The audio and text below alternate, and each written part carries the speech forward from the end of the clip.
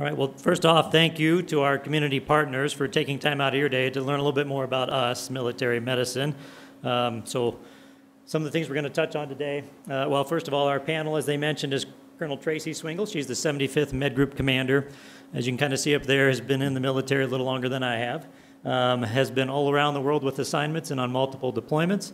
And I myself am at about the 19-year mark and similar. I've been all around the world with assignments and on multiple deployments as well. So we're your two panel members for today.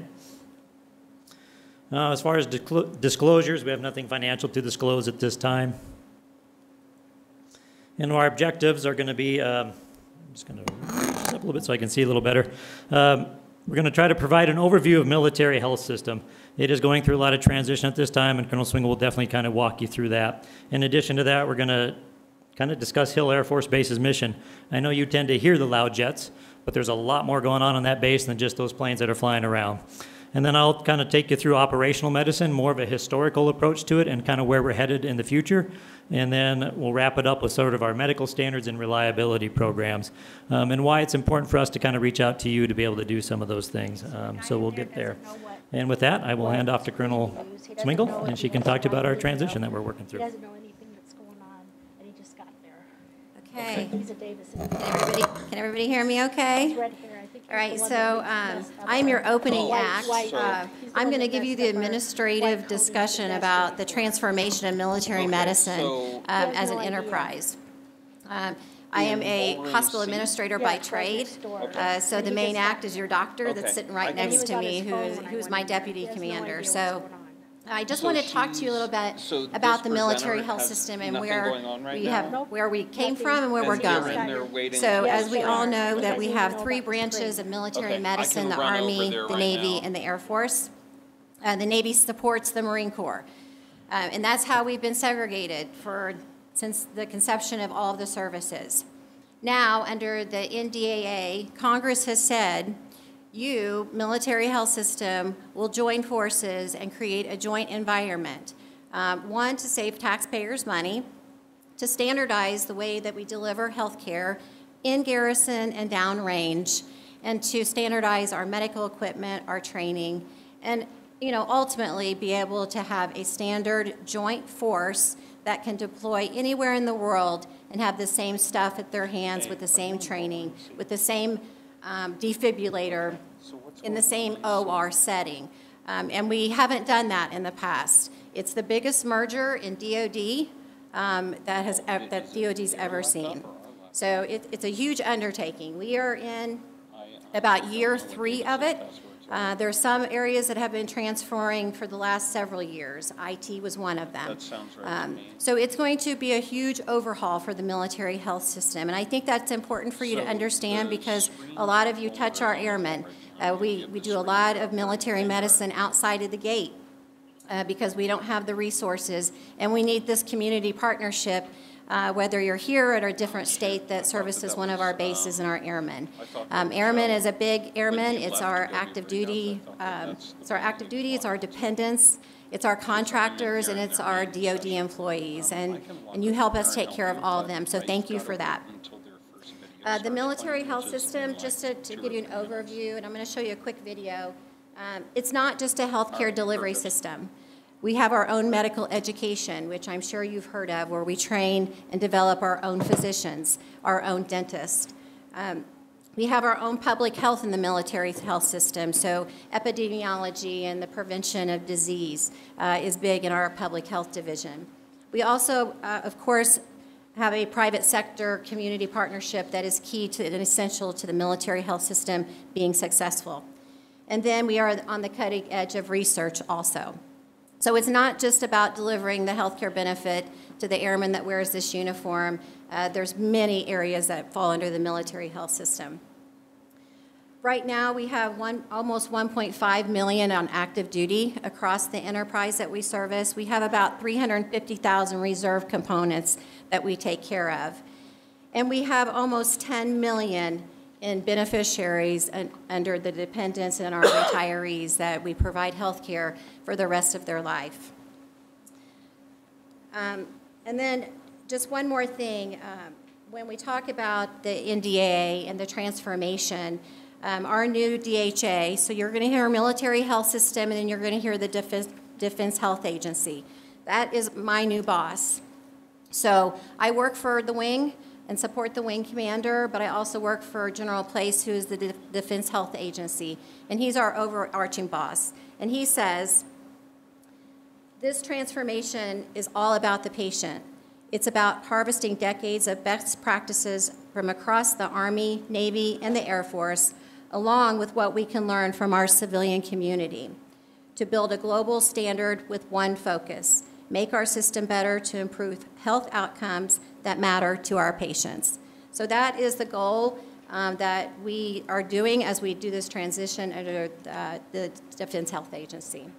So I'm going to show you a quick video.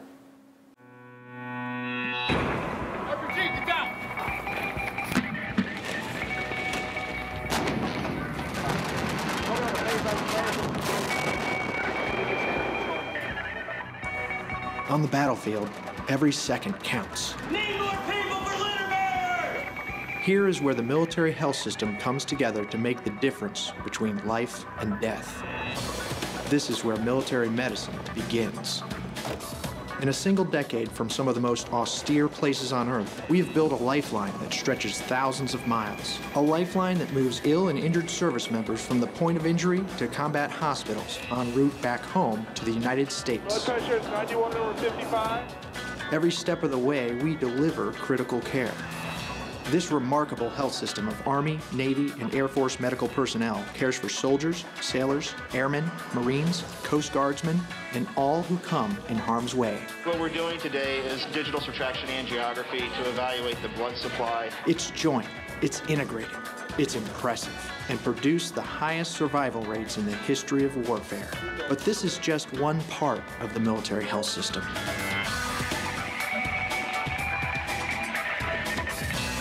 The military health system is also a health delivery system. 57 hospitals, over 400 clinics around the globe. More than 9 million Americans who are military members, their families, and retirees count on us, and we deliver. Each year, over 50,000 babies, over 50 million prescriptions filled, rehabilitation, recovery.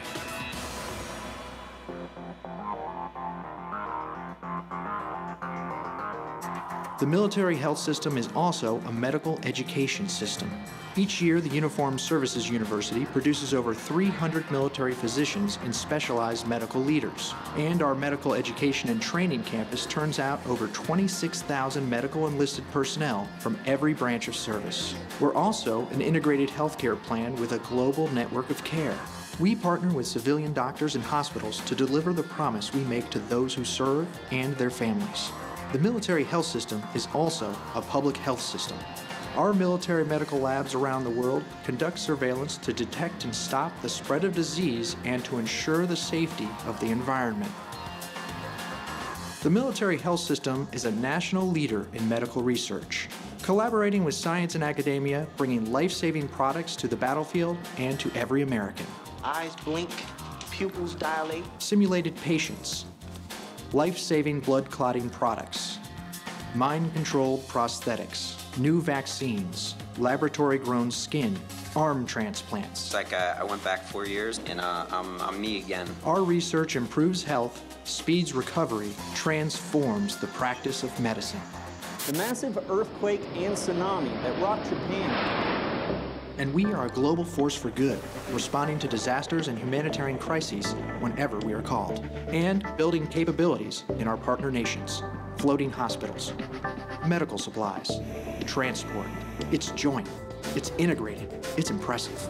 We're like no other health system in the world, and we're increasing our engagement with federal health partners, including the Department of Veterans Affairs, bringing Army, Navy, and Air Force medical capabilities together. This remarkable system exists for a primary mission: to ensure every service member, whether active or reserve, is ready. A system focused on health more than health care. A medical force ready to respond, ready to repair both the visible and the invisible wounds of war. A unifying mission, personal courage, and selfless sacrifice. Integrated care, world-class results. It's joint, it's integrated, it's impressive. We even make house calls, anywhere, anytime, like no one else. This is the military health system. Okay, so I hope that gives you a kind of an idea of all the things that we do in the military to support our warfighter. RPG, down!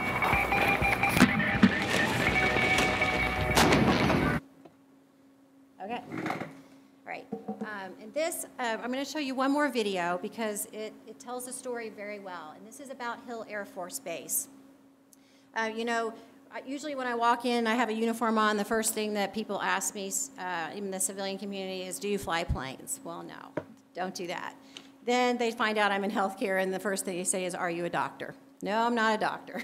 Then it's usually a nurse. So what I wanted to share with you today was what Hill Air Force Base is, because a lot of you probably live here. I know some of you have traveled here, but the dynamics on Hill is so much broader than what you see when you drive by the gate on 15.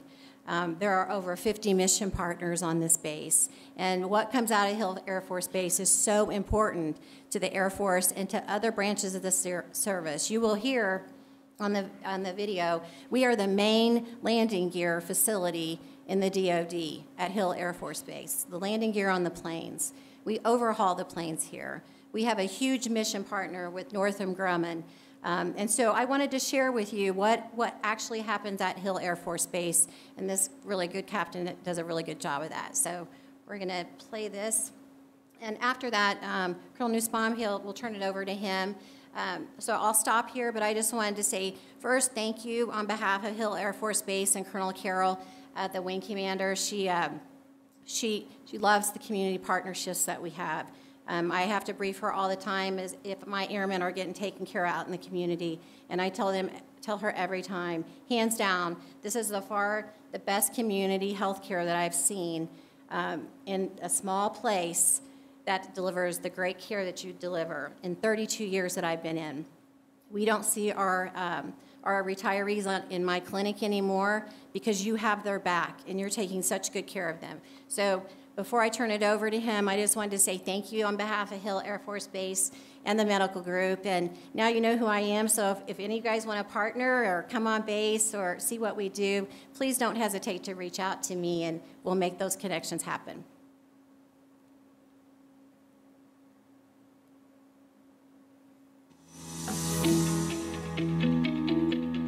Bordered by the colorful Wasatch Mountains to the east and the Great Salt Lake to the west, northern Utah's Hill Air Force Base is home for missions for the United States Air Force, the Department of Defense, and other national organizations.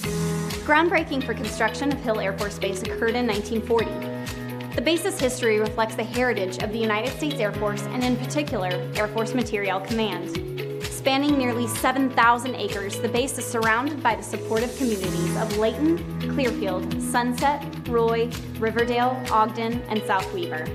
Employing more than 24,000 military, civilian, and contract personnel, Hill Air Force Base, which is part of the Air Force Sustainment Center, is the second largest base in the Air Force by population and geographic size. The 75th Air Base Wing is the base host unit, managing 1 million acres and more than 1,700 facilities valued at more than $4 billion. The wing delivers exceptional support to all of its mission partners through its Civil Engineering Group, Mission Support Group, Medical Group, Communications and Informations Directorate, and several wing staff agencies, Chapel, Finance, Legal, Public Affairs, and other operations support functions. Additionally, the 75th is the Air Force's single provider of the Standard Air Munitions Packages, or STAMP, to support wartime taskings across the globe. Nearly half of the base's real estate is dedicated to the safe storage, depot-level maintenance, and rapid processing of lethal munitions, ensuring warfighters have the combat power to fight and win our nation's wars. The wing also operates one of the top attractions in northern Utah, the Hill Aerospace Museum.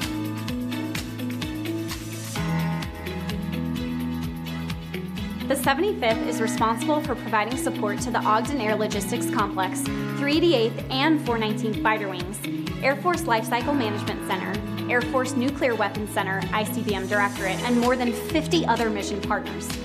All of these partners, each playing a critical role in our nation's defense, are collectively known as Team Hill.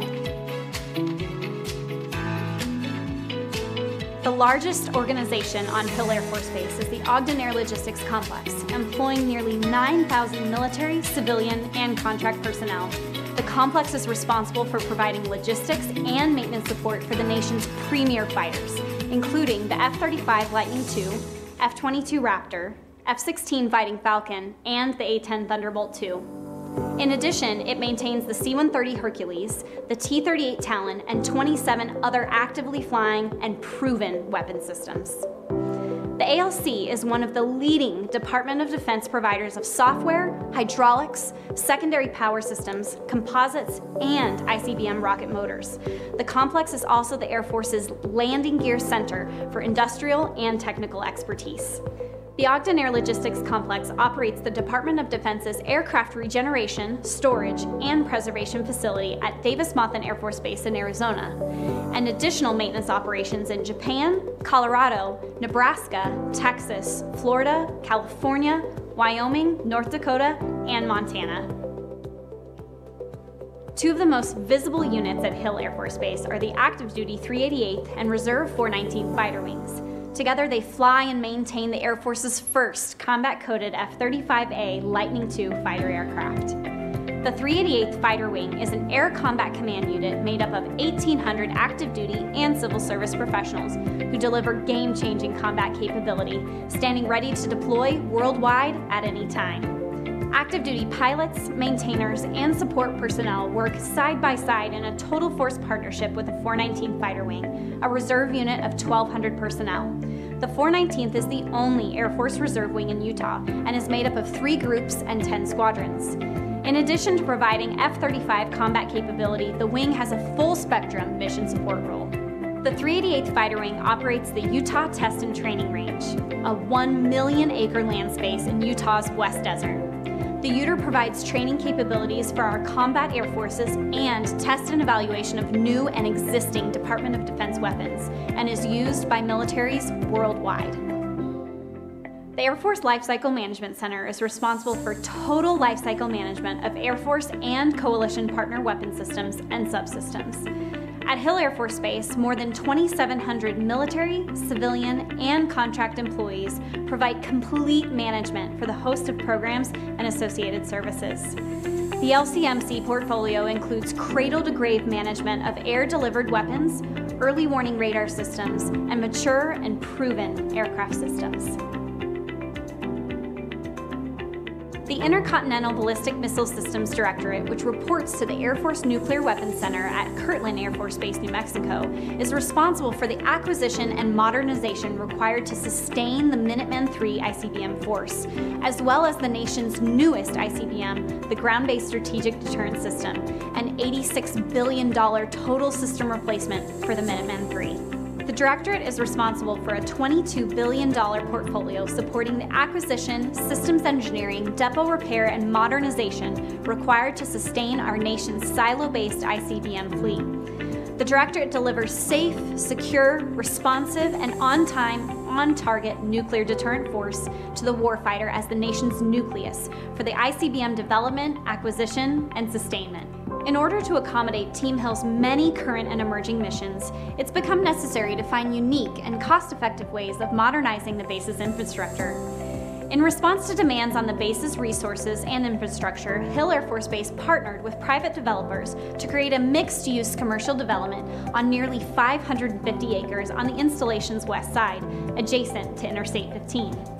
As the largest enhanced use lease project in the Department of Defense, Falcon Hill National Aerospace Research Park provides new office and research space for roughly 6,000 Hill Air Force Base personnel and contractors, as well as retail establishments, restaurants, and other commercial development. Team Hill has built a proud heritage and enjoys tremendous support from the local community. This outpouring of support for our airmen and civilians who serve is a visible reminder of the community's patriotism and enduring commitment to our nation's military. They are vital to Hill Air Force Base's continued mission success. Team Hill is committed to our nation's security by sustaining America's warfighters, protecting air power, and deploying airmen to engage in war. deterring aggression and maintaining peace around the world. We will meet any challenge, overcome any obstacle, and defeat any enemy. This is Team Hill.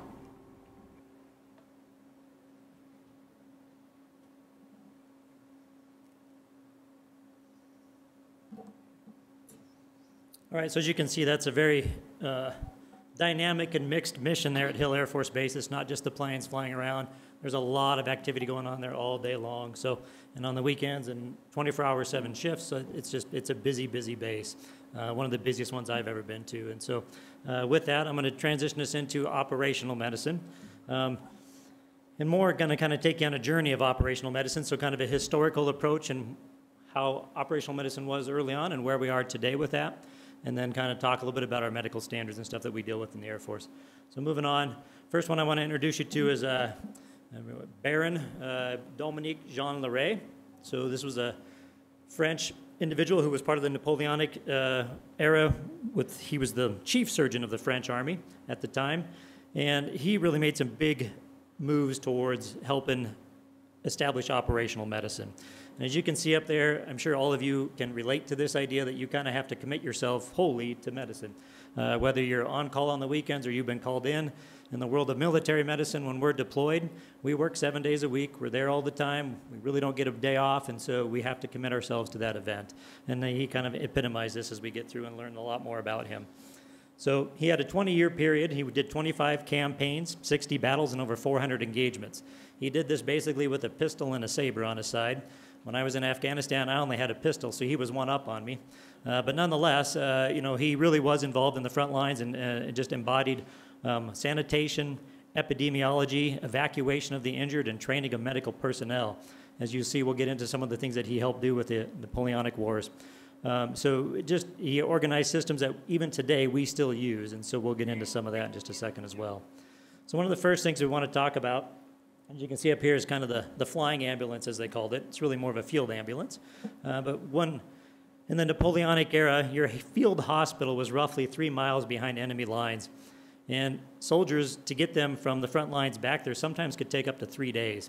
So a lot of the soldiers were succumbing to their wounds on that process of getting back. And so Baron Leray, what he really decided to do is we got to intervene much earlier in the system. And he saw that horse-drawn carriages were bringing cannons up to the front line and moving them back and forth all around the front line in a matter of minutes. And he says, well, why can't we do that with humans? And so he converted those into a carriage, and he could kind of sweep around the battlefield and pick up patients within 15 minutes and get these guys back to a hospital much sooner. And then he started to realize, well, why don't I bring my surgeons forward and have them start doing care much earlier in the game? And so he would get surgeons in the back of these carriages, bring them to the front line. They'd run around, gather people, and get them to a safe spot to kind of work on things. And that was really kind of this idea that we even use today in Afghanistan. When I was out there, we had our forward operating bases with surgical teams out in these little areas to get to those wounds as quick as we could. And so he was really innovative with these ideas of the flying ambulance, is what he called it. Now, I also flew on helicopters in Afghanistan, and so I can say that we brought his idea to fruition, and that I was actually a flying ambulance. I was running out there picking up patients and bringing them back. So I think he would be proud of us today that we took his conception and we brought it to real life much later on. In addition to the field ambulance, he also was involved with triage, as we all know it today. So back in the day, in the Napoleonic Wars, you were basically treated by your class. So Colonel Swingle and I would, even if I had just a scratch on my finger, we would be the first ones to get our first aid. And we could have a young airman over here with cannonball to the leg and partly amputated, and he'd just have to wait until we got our little finger taken care of. So Baron Leray said, this doesn't seem right. Let's try to change this up. And so he started working on it on the severity of injury. And he kind of classified it into 3 regions: severe, mild in a sense, or something that could wait, and then those were that we kind of call today the expectant category. And so that really started to save lives, and he really was able to intervene much earlier and bring troops back to the field, which obviously helped in the Napoleon Wars. And in the expectant category, it was funny because when they would kind of deem that you weren't maybe going to make it, they would just give you some wine and let you kind of die away in comfort. And that was kind of the French approach at the time. So, but we still use those same categories today. When we do our mass casualty exercises, we kind of have our immediate category, our delayed, minimals, and then the expectant. So we have an extra one in there today. But his concept has helped us through the Civil War, Iraq, Afghanistan. We still use this triage system today. And so another great innovation. In addition to that, he kind of improved and really developed amputation, if you will. At the time, what they would kind of do if someone got their leg shot off or whatever, they would just circumferentially cut everything, kind of pull the skin as hard as they could around, tidy it up. And to do that, they would actually wait sometimes 20 to 40 days to allow that wound to kind of heal down, but also to allow the human to accept the fact and the shock of what just happened to them and accept that they may not have a limb. And again, he was like, well, we can't wait this long. This is causing way too much gangrene, infection, and wound dehiscence because it was stretching the skin so hard that he developed a new technique where you would kind of go in, take the muscle and bone out much further. He would do it much sooner, within days of the injury if he could, and he would wrap that skin around and tighten it up. And that's kind of the same process as we use today with amputation. So an incredibly innovative individual, and he really kind of started the idea of what can doctors bring to the commander of an army. And some other things that he kind of hit on real quick was pericardiocentesis. He figured out how to do ligation of the femoral artery above or below the Puppert's line. He worked with positive pressure breathing to treat chest wound injuries and was using snow and ice to anesthetize the limb before he would amputate. So the precursors to anesthesia and all these other things that we do today, he really was innovative. And was also known as a huge humanitarian. Out on the field, he would treat his enemy comrades just as much as he would treat his own. And he would take care of both sides of the field. He would go around and collect up the dead after the battles too and try to bring them over and try to respectfully, take care of that situation as well. So just all around, a great foreleader to what we want to call as operational medicine. So kind of jumping ahead from his time frame, go back, and we're going to jump ahead to World War I, basically. And during World War I, we spent a lot of time and effort on the machines that we were kind of building and sending out, and not so much on the human machine. And it was during this time that we realized we actually probably need to optimize the human to perform better. And so, again, the medicine team started engaging with those commanders, saying we can make your people better, in a sense, to get out there and fight the wars. And so we started off with Air Force, was actually an Army product initially, so the Army Air Aviation Units. And within that area, we started a school to try to help create flight surgeons and people who can help with those aviators as our first arena to kind of help the machine. Because, again, as long as the human's okay, then we're probably good, right? If we get into a plane and the plane malfunctions, but the human's doing okay, sometimes they can still land that plane. But in the event of a human who goes south, well, there's probably no hope, and you're going to end up in the wires like this guy did, all right? And so we really started to realize that it's the human that we need to work on and not so much the planes and the machines that are out there. So with that in mind, after World War I came Dr. Bauer. And again, this was another individual who has a long list of achievements, and we'll kind of get into some of those. He graduated from Harvard, both from college and in medical school, and then went into the Army. He became a director of medical research after World War I, and he helped establish the Army School of Aviation Medicine. And that he was a commandant for that for 6 years. And while he was there, he wrote a book called The Aviation Medicine, and that is still kind of a book. It's been through many iterations and renditions, but it's the book that I used to pass my boards for aerospace medicine, in a sense. And that Army School of Aviation Medicine later became the different flight surgeon schools for the Army, Navy, and Air Force. And so I graduated from the United States Air Force School of Aerospace Medicine in 2019 with my residency, and he is basically, I can go back and thank Dr. Bauer for my career at this point in time. And as you see in the civilian world, he also played a big part in my life as well from that avenue. So he got released early from the Army because he was so good at what he did. And in 1926, when they created the Air Commerce Act, they wanted to create a Bureau of Air Commerce. And so he led that, and that eventually became the FAA as we know it today. Then in 1966, it became the Federal Aviation Administration. So he was instrumental in starting that. He also created the standards for that, and then went into helping devise like 3 classes of pilots. It's your airline pilots for Delta, American Airlines, more of your cargo ones for UPS, FedEx, and then your private pilot's license. And those are the same 3 categories we have today. In addition to that, he kind of recruited doctors to help assess these pilots, and those are called aeromedical examiners, AMEs. It's the same name we use today in the FAA world. And in fact, I was an AME for a little while in my career on and off, and I've been down to the FAA to see what they do and a bunch of things there. So his whole system in the FAA, he created, and it's still existing today and doing very well. When you also talk about some of the achievements he did, so once he got those AMEs going, he gathered about 30 of them together after a couple of years, and they created a foundation, or the Aeromedical Association.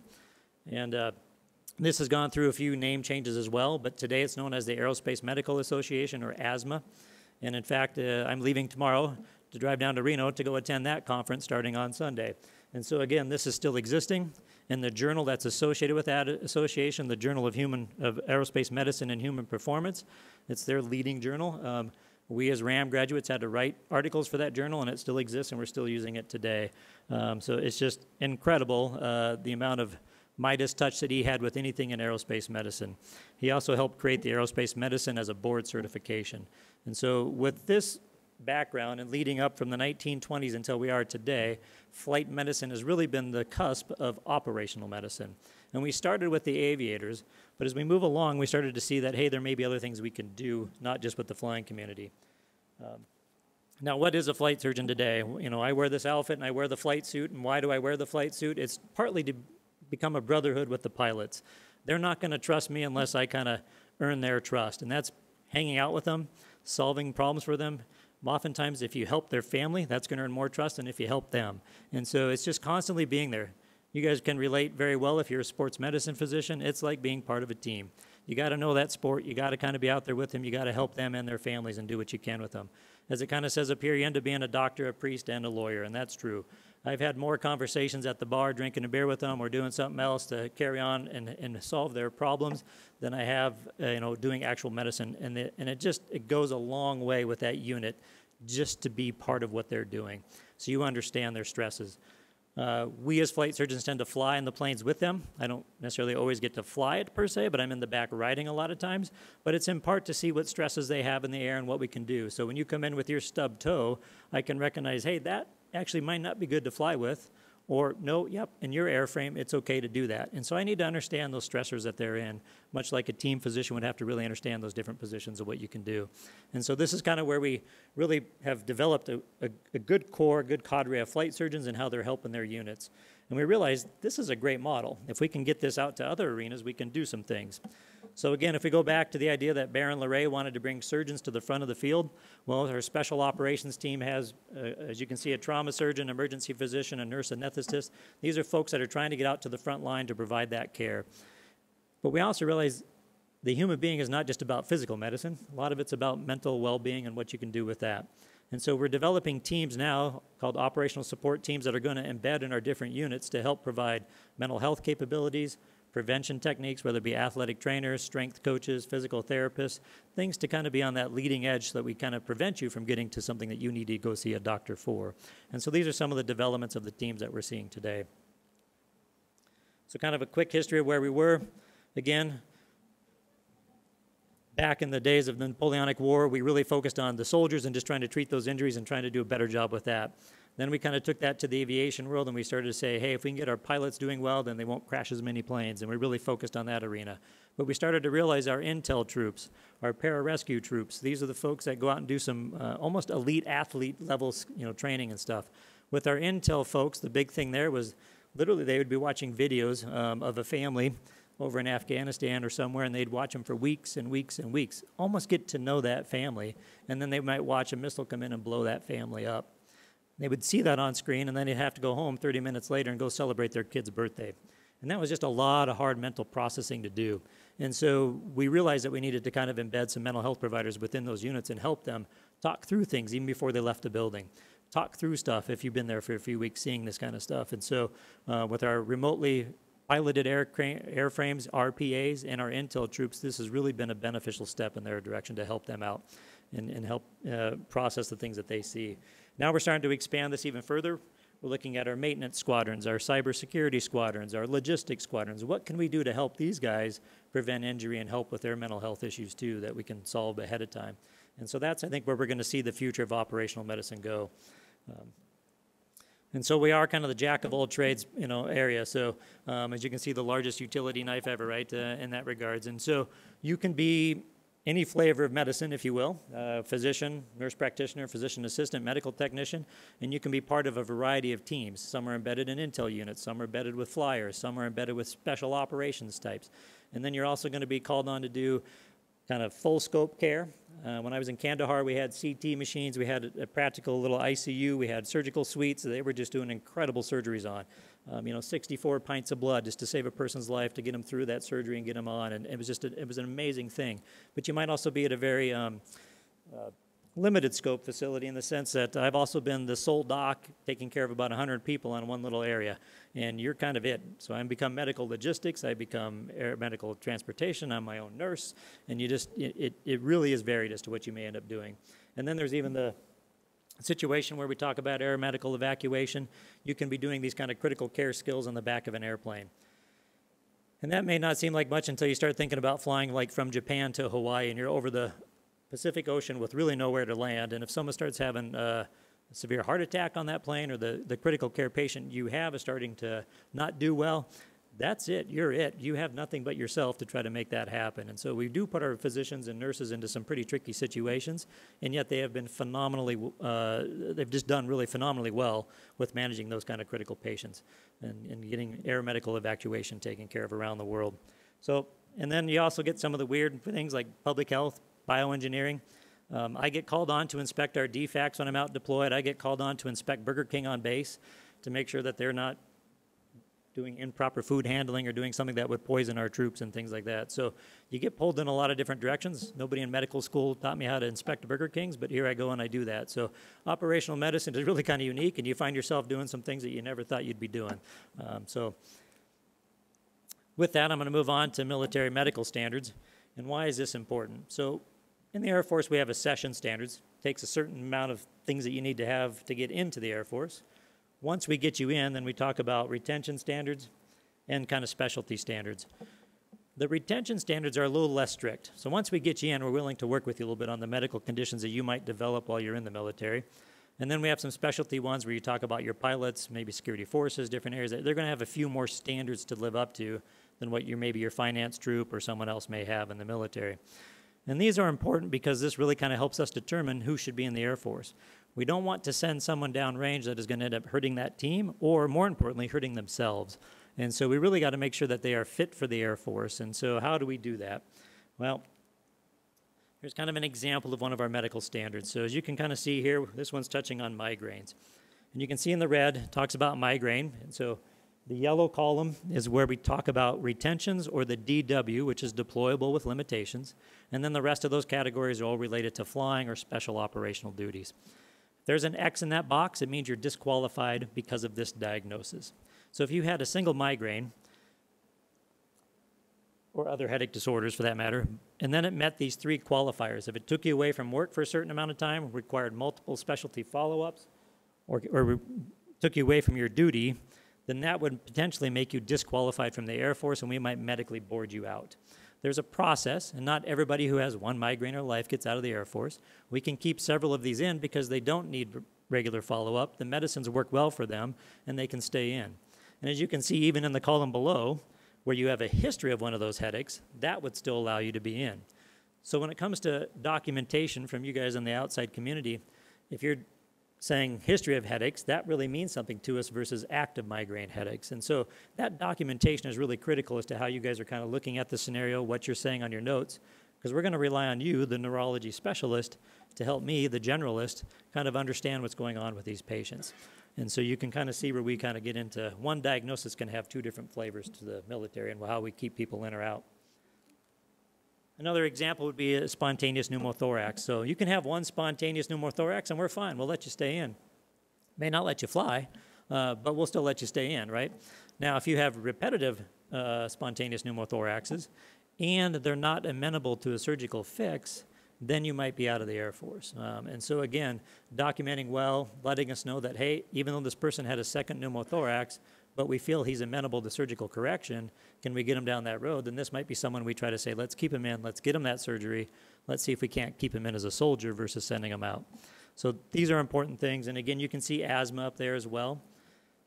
A lot of times our troops will kind of come out and they'll try to talk to you guys, our community partners, and say, hey, I can't have asthma. That'll get me out of the Air Force, which is not true. We have people in the Air Force who have asthma. But they'll want you to kind of downgrade that diagnosis, right? They'll try to wheel and deal with you a little bit and say, I think I just have exercise-induced bronchospasm, right? It's only when I exercise. So we in the military, we kind of, it's the pig, right? So I don't care what color lipstick you put on there. We know it's a version of asthma, and we will look at that situation. So, you know, just diagnose what you think is the appropriate diagnosis, and then we will work it from there inside. But, you know, don't try to have them weaselly into a diagnosis that you think may or may not get them in or out of the Air Force, all right? Because we can work with a lot of these diagnoses and keep people in. And so that's a big piece of what we need to look at as well. We have some other programs, not just flyers and stuff, who are special, if you will. And so we have our personnel reliability program, and then our arming use of force. And both of these are reliability programs. In other words, we want to ensure the people that are working around critical weapon systems or carrying handguns on base, that they are reliable people, that we can trust that they're not going to misuse these access to weapons or the weapon themselves. And so again, these guys kind of have another layer of standards that we will apply. And again, we often ask, hey, can we get that note from you? Because I, as a what we call a certified medical or a competent medical authority, have to review all of these notes and make sure that they can go back and still carry that gun the next day. So sometimes you'll get a little pressure from us to say, hey, can I get that note? Can I get that note? I just need to know if I can get this troop back to action. And please don't take offense to that. It's just us trying to figure out what we can do to help our team over there. And that's kind of my big take-home point with all of this.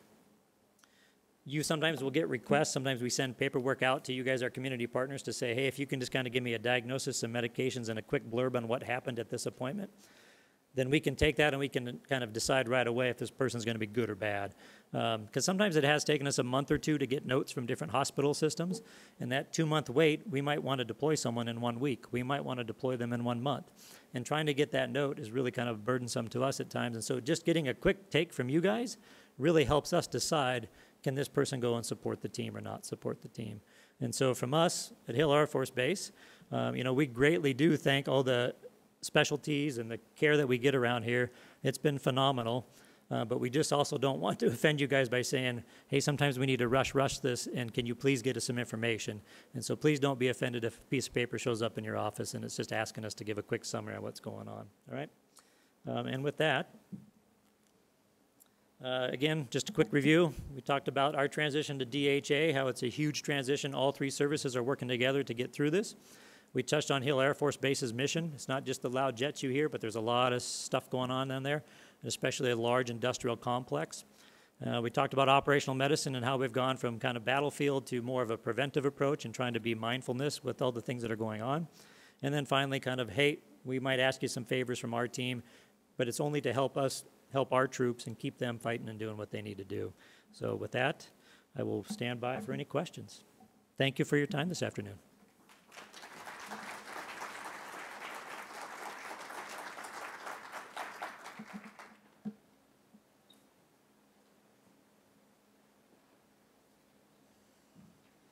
Nobody else has a question. I have one.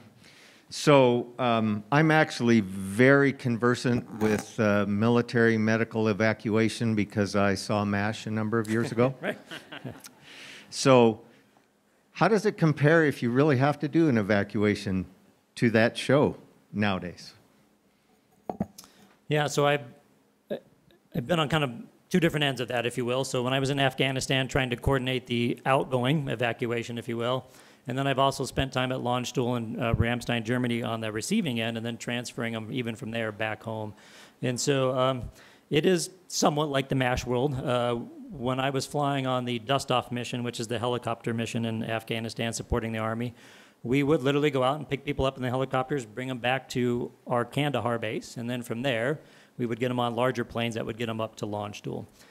What we call this is a roll system. So your roll 0 is the troop out there in their Humvee and they just got blown up and they're providing care to their buddy. That's kind of roll 0, roll 1. Roll 2 is that little forward operating base where we might have 1 surgeon and a nurse and they can do some preliminary, let's stop the bleeding kind of game. Then we get them to the roll 3, which was like Kandahar, and we had CTs, ICUs, large surgical suites, things that we could do. And then a roll 4 is back to like a large hospital system, has all the specialties, surgical suites, that's like in Landstuhl. A roll 5 is just anything in the U.S., basically. And so we would work our way through those roll systems. And so MASH is kind of your roll 3, if you will. That's where they had some of the surgical abilities. They had some things there, but they weren't just a single doctor and a nurse out at some little tiny location. But our ability to do what you saw in MASH has just exponentially grown. We can transport a patient who got injured in a Humvee or an explosion within a day, if we got them back to the base, got them stabilized, got them on a plane, and we could get them to launch dual or US within 24 hours. And so it really is somewhat like what you saw on MASH, but we are capable of doing that, and we had some of our lowest death rates ever in a battle because of our ability to air evac people out of the theater. Does that help kind of explain that? Yeah, thank you. If you're able, can you tell us a little bit about the types of physicians and team you have up at Hill? So the makeup of the... Yeah, just kind of what kind of specialties and what kind of physicians you have working up there? Yep, no, absolutely. So we're an outpatient clinic. So we kind of have our primary care level specialties, so family practice, there's some pediatrics, and then we're kind of operational medicine is what we kind of call it, and that's going to help with all of our active duty types. And then we also have a women's health clinic, we have mental health, and then we have, because we have such a large industrial base on this particular base, we actually have a whole OCMed team there as well that kind of handle all the occupational medicine issues that pop up throughout that workforce. So we also have physical therapy and dental, yes, thank you. And dental is another one of our specialties that we kind of have there. We have x-ray capabilities, and that's it. We don't really have MRIs or CT. We have lab that they can get a lot of our labs drawn. We have immunization clinics and a pharmacy is another one of our big play. In fact, pharmacy is our busiest thing in the hospital. They service it's the busiest pharmacy in the state of Utah. 58,000, it's just huge. They are constantly, working with people out in our lobby. So that's kind of our class. Then we have medical technicians, we have nurses, we have case managers, disease managers, all the things that you'd kind of see in a hospital system like that. And that's kind of makes up our clientele. And the med group is about 500 strong individuals, mix of active duty, civilian, DOD employees, and contractors. And so it's a busy place every day, always something going on. Yeah, just quickly. So it sounds like you interact with the patients in like a bar or a place like that, and I was just wondering, it may be easier because you're in the military, but if there are any sort of medical, legal concerns or maybe rules you have or protocols you follow. Yeah, the curbside console, right? I'm just walking through the squadron to check on something over there, and they're like, hey, doc, I got this friend who has this problem. Really? Tell me more about that, And so you just pull them into a room, and you get into the privacy areas and stuff like that. At the bars, we're usually not talking about medical stuff. I'm just laughing at all their jokes because that makes them feel really cool, right? And so it's just really being there to support whatever event is going on. If they're having a barbecue at the docks, usually the guy flipping the burgers over there, right? If they're having an event in some capacity, you're the one kind of there. And really, as your role as a flight surgeon or an embedded doc, you belong to the commander. So you're really an extension of that commander, and it's your job to kind of let the commander know, like, hey, I'm concerned about this individual. He probably shouldn't be flying right now. He's going through a divorce, or his mother just died, and mentally maybe he's just not there. Can we take him off the flying list? And a pilot would much rather have you, the doctor, take him off of flying versus him having to come in and say, hey, I'm kind of weak right now. I don't know that I should fly. They don't like to admit to that. It's their mentality that they can beat anything and do anything. And so they don't want to admit that they can't do something. They'd rather have someone else say, it's the doc telling me I can't do this. And so a lot of that camaraderie is just more, you're just there to kind of entertain and enjoy and have fun with them. We have several friends who don't drink, and they're out there drinking their spritzes with them and their iced teas and everything else. But it's just the fact that you're there and being part of that event, that's what builds that trust with them. So if that helps explain. Yep. So for most of us, sometimes it feels like what we can and can't do is dictated a lot by insurance coverage. I would imagine for you it's more about government funding. So question is, how much is the military health service in flux depending on what the funding is from year to year or every 4 years or whatever?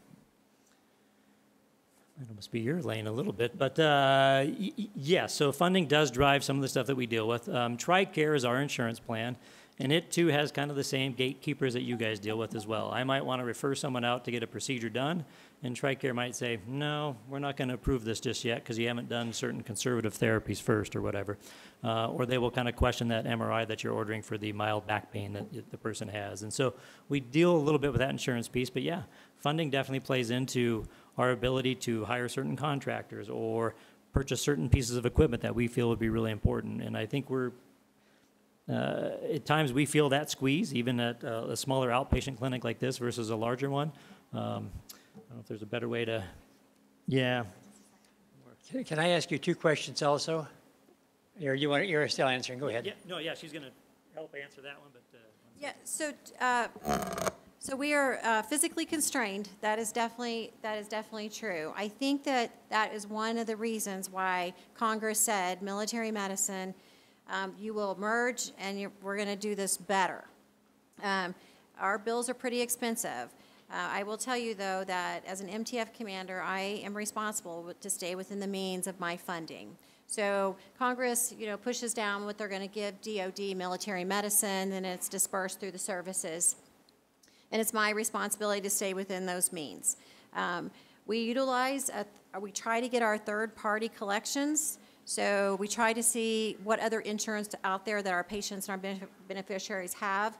Unfortunately, we have a really good military medical system, and a lot of our beneficiaries, that's the only insurance they have.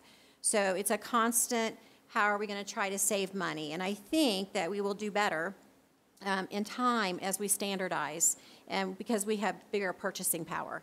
And the intent is when we go buy our medical equipment that we do it in bulk to hopefully save money to go back into the facilities. But I think you will see military medicine changing in our footprint too in the future.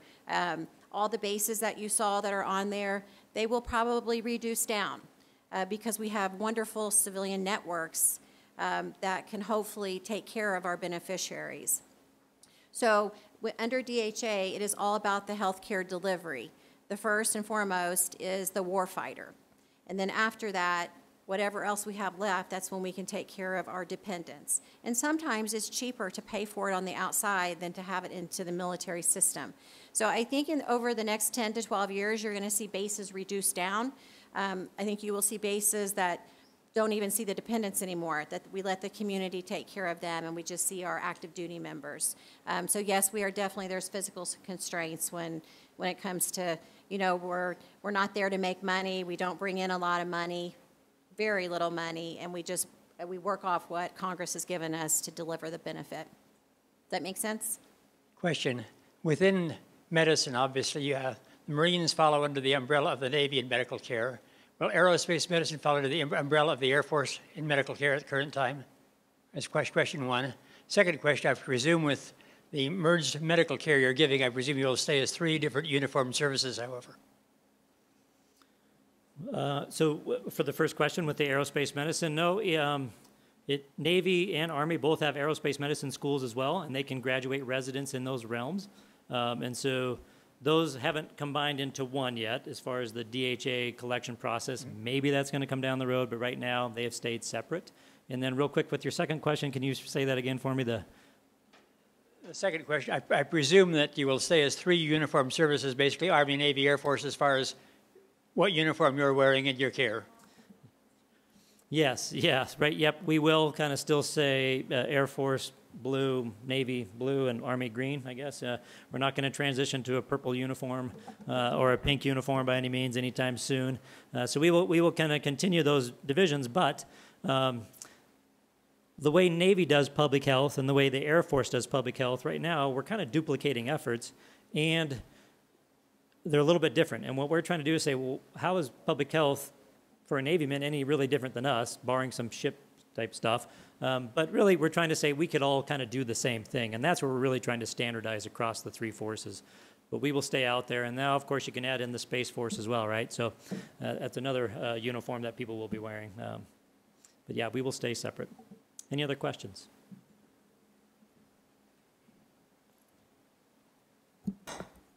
Thank you both. That was very enlightening. There is one more question that was asked for you, and that is, are you addressed as colonel or as doctor?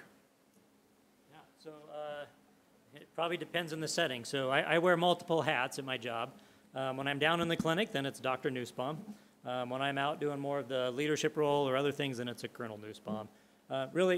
So in the military, you're an officer, and then a doctor or a nurse. So you have to kind of take on that officer role first and really own up to that. And so I'm a colonel in most places, but when I'm in with my patients and doing that, it's Dr. Nussbaum. So out here, you guys, Lance, works fine. All right. So do you have time for one more? Yes, yes, go ahead. So I work for these two colonels here. I'm in the occupational medicine side. The thing that's unique about Hill is that there's a huge civilian workforce, bigger than almost every other organization in the Air Force. And we do things that are just amazing compared to others. And so I think it behooves us to know that their workers' compensation system that pays the bills for those people that get hurt on the job is vastly different. You guys have had experience with it, and it drives you crazy like it does us.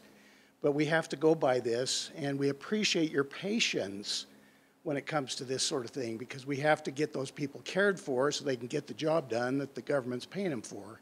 And we appreciate that. Thank you very much for your comments. Thank you very much. Excellent.